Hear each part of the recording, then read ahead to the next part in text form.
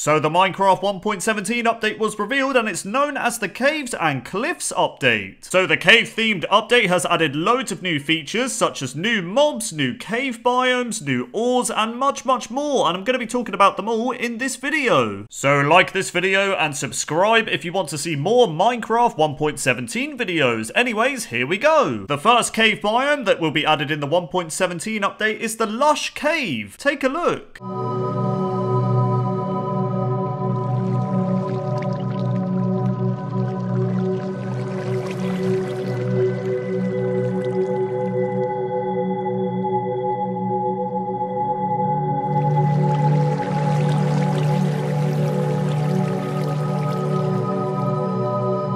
So there it is, we got our first look at the Lush Cave and it looks absolutely amazing. First of all, the Lush Cave contains these new vines containing glowberries which you can collect to either eat or use as a light source. Very cool. In Lush Caves, you can also find these new types of flower which are called spore blossoms and they are attached to the ceiling and emit these cool looking particles. Lush Caves can be found whenever a player finds this new type of tree which is known as the azalea tree and it looks like this, and it pretty much serves as a landmark for the biome. So if you go underneath the tree, you'll find a Lush cave. The next cave biome that's going to be added in the Caves and Cliffs update is a biome called the dripstone cave. Take a look. Yes, so we have the dripstone caves biome.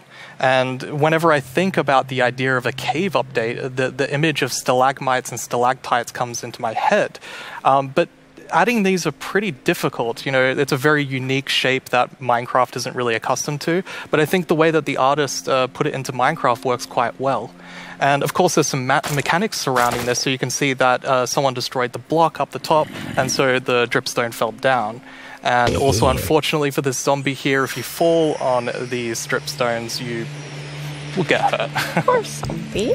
Wow, these look incredible. So as you can see, the dripstone caves are very spiky as they contain these new types of blocks known as stalactites and stalagmites. So stalactites are spiky blocks that hang from the ceilings of dripstone caves, and if a block is broken above them, then they will fall to the ground. Stalagmites, on the other hand, will generate on the floor of dripstone caves, and you have to be careful as you will take damage if you fall on these, just like this poor zombie over here. Rest in peace. In the Minecraft 1.17 update, the cave generation itself is being completely overhauled. So as you can see from the gameplay on screen, the new and improved cave generation looks absolutely fantastic. Caves now feel much more open and intimidating to the player as they contain these massive caverns now, and they've got giant pillars and big waterfalls. It just looks so good. Some parts of the cave generation are going to contain a lot of water, so it will require the player to travel around on a boat, which makes exploration a lot more unique and different. Caves are also so massive now that players can travel around using their elytra wings, which is so cool. Next up in the 1.17 update, we have the addition of our first new mob, which is known as the warden. Take a look.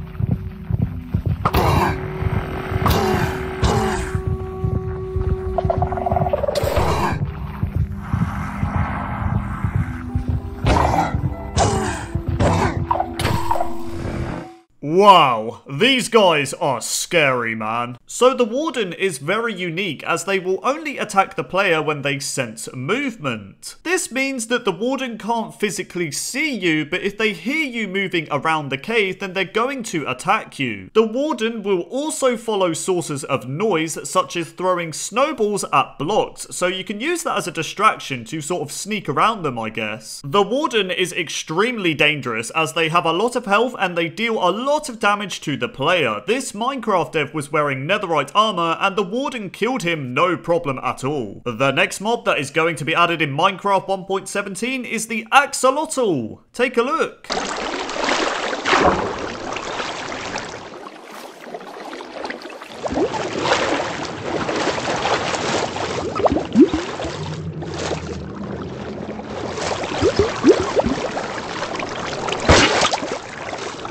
They They are so cute, man. I bet a lot of players are happy about this one. So the axolotl is an aquatic creature that can be found in bodies of water within the lush cave biome I mentioned earlier. As you can see, the axolotl can be caught by the player in a bucket just like fish can. And the final thing is that the axolotl can come in a few different colors. In Minecraft 1.17, it has been revealed that mountain biomes are going to be completely revamped and have all new generation, and they look like this. Now, I have to say, they look simply breathtaking. They look so much better than the current mountains we have in Minecraft today. They're going to be a lot more fun to explore, I reckon. And the reason mountains are going to be more fun to explore is because they're adding another new mob which spawns in mountains, which are goats, and they look like this. Now, as I said, goats spawn in mountain biomes, and they can jump very high into the air to avoid obstacles, so they're quite smart. Goats can also attack animals and the player, so be very careful if you're standing on a mountaintop because they might knock you off like they did to this cow right here. In the cave update, it goes without saying that you're going to want to find new things to explore within said cave, and the first thing that you can find is a new block known as the amethyst geode, which is a crystal-like block that looks like this.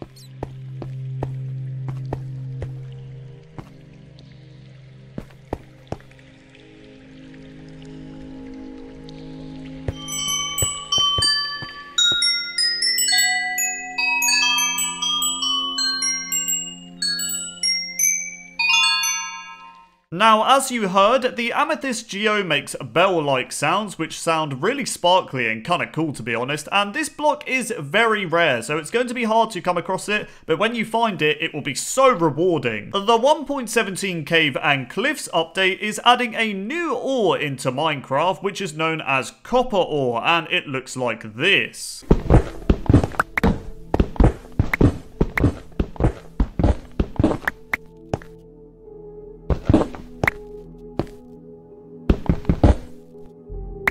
Now, copper ore can be found in all cave biomes, and it can also be used to craft things such as copper stairs and copper slabs. Now, all copper related blocks are very unique because just like real copper, the block over a certain amount of Minecraft days will turn green and it will look like this, which is really, really cool. Okay, so the crystal shards I mentioned earlier can actually be combined with copper ore to craft a new item known as the telescope. We're getting telescopes in Minecraft, I can't believe it. So yeah, telescopes look like this, and they pretty much do what telescopes do in real life. You can look into them and see things up close from far away, which is very cool. Another block you can craft with copper is the lightning rod, which looks like this, and the block is designed to put on the roof of your house to basically protect your house from catching fire from lightning, so it's going to be very useful. Another new mob is going to be added in 1.17, but this mob was part of a mob vote between two other mobs, so which mob won the vote? So the three mobs that were in competition with each other was the moo bloom, which looks like this,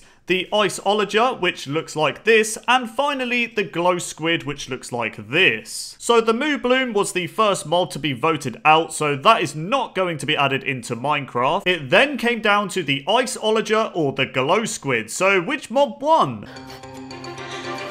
It's the glow squid! Wow.